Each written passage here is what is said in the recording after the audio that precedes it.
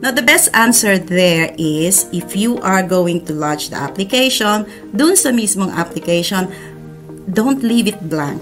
No, you have to do your 300 words, meaning to say summary. Now, everything that you can do to put out straight away para mabasa ng case officer, then do the 300 words. Okay? And also, kahit na naglagay na kayo ng 300 words, you don't leave the GTE statement behind, because the long GTE has a lot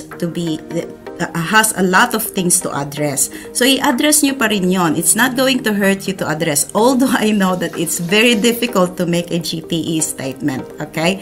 But it will make a big difference if you don't only do the 300 words, but also do your long GTE statement. Now, in some areas, yes, some people do 7 pages, some people do 5 pages, some people do 9 pages. It really depends on your circumstances. So, however you're going to put it, just make sure that you address those factors for consideration that the case officer is looking for. Okay.